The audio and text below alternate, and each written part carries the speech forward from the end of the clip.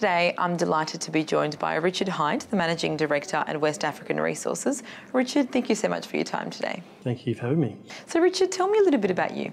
Look, I'm a geologist. I've been working in West Africa for nearly 20 years.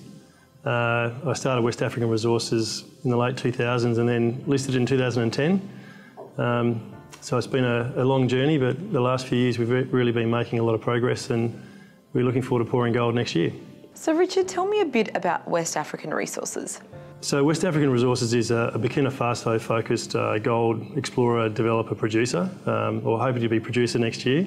We're about 2/3 of the way through the construction of the Sanbrado Gold Project, which has got a 10-year mine life, very low costs, plenty of upside on resources and reserves, and we're looking to produce over 300,000 ounces in the first 12 months of production.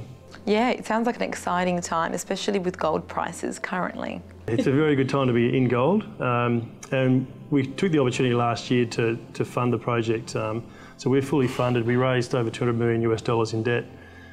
We raised about $80 million Australian in equity to fund the project.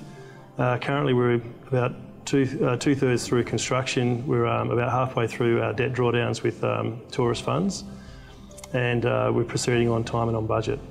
So Richard, I understand you were just presenting at the Africa Down Under conference. How important is a conference like this for you? Well, it's really important for the company, and it's also an opportunity to bring together all the consultants, the dignitaries from Africa, and all meet in an informal setting here in Perth.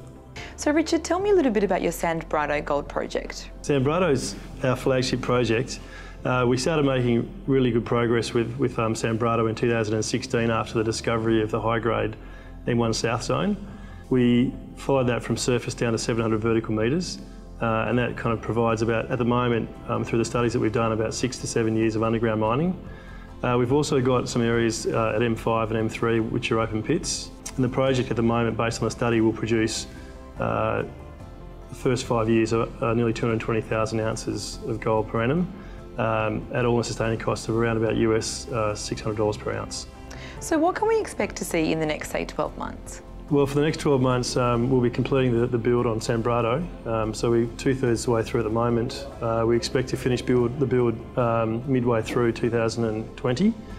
We look to be commissioning around the end of the June quarter next year, pouring first gold and ramping up into commercial production in the second half of the year. Fantastic. Richard, thank you so much for coming in today. It's been a pleasure. Thank you very much for having me.